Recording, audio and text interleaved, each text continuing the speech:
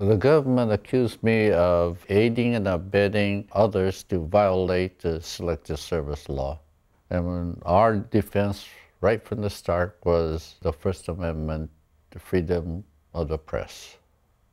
Well, I was very encouraged because during recess, the foreman of the jury smiled and winked at me, and I knew I had somebody in the jury room who was influential in my favor. Vern Lecklider was a person who covered this event, and he was very close to me, and he talked with me after each trial.